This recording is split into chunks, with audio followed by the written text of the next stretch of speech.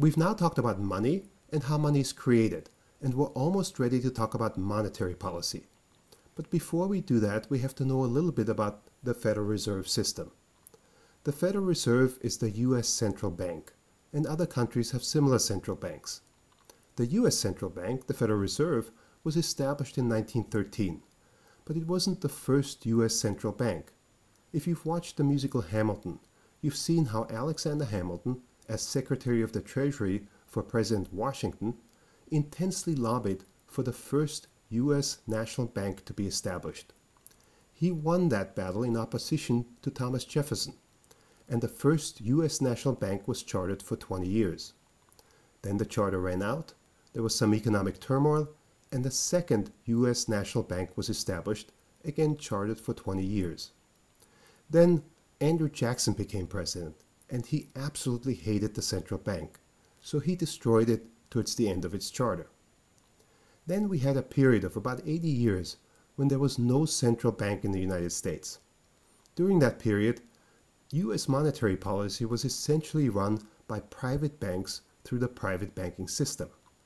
Then in 1913, the U.S. central bank, the Federal Reserve, was established, and we've had it ever since. So what is the Federal Reserve and the Federal Reserve System?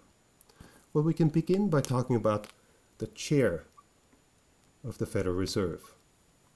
The chair of the Federal Reserve is appointed by the president in the middle of the presidential term for a 4-year period.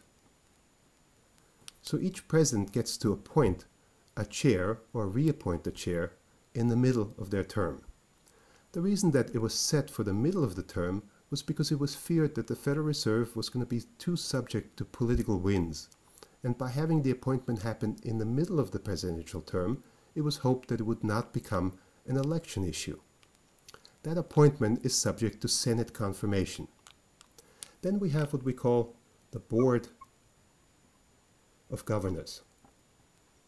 Now these aren't governors of states, they're just called governors, and there are 7 of them, and they're appointed for 14-year terms, although in practice most of them serve for only 4 or 5 years and then resign.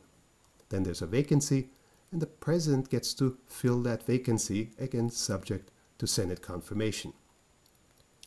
Then we have 12 regional Federal Reserve banks. Each bank covers one region of the country. Those banks collect lots of data on those regions, they engage in economic development policies, and they have a president. That president gets appointed by a board for that bank, and that board usually consists of local business and community leaders. So we have 12 regional Federal Reserve presidents. Together, the chair, the Board of Governors, and the 12 regional Federal Reserve presidents compose what we call the Federal Open Market Committee, which is also known as the FOMC. Now, the Federal Open Market Committee meets every 8 weeks in Washington, D.C., and they set monetary policy. In those meetings, they vote on what monetary policy will be going forward. Now, we haven't said yet what monetary policy is, but that's how it gets determined. Who gets to vote? Well, the Board of Governors each have a permanent vote, so they vote every time. Then there are 5 votes from regional presidents. One of those presidents, the president of the New York Fed, always gets a vote. And that's because the New York Fed plays a special role in the Federal Reserve System that we'll talk about later. The remaining 4 votes by presidents of regional Feds are circulated among the 11 remaining Federal Reserve Bank presidents. So those are the voters in the Federal Open Market Committee, and the reason that we have 12 presidents come up to Washington for these Federal Open Market Committee meetings, even though only 5 of them get to vote at each meeting, is because we want the Federal Open Market Committee to be as informed as possible about regional economic conditions. and the presidents of those regional Federal Reserve banks know a lot about what those conditions are. So they can bring that information to the discussion, even if during a particular meeting some of those presidents don't get to vote. What does the Federal Open Market Committee then try to do?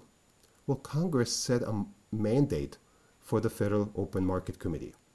They said what they're supposed to do is to maximize employment and price stability.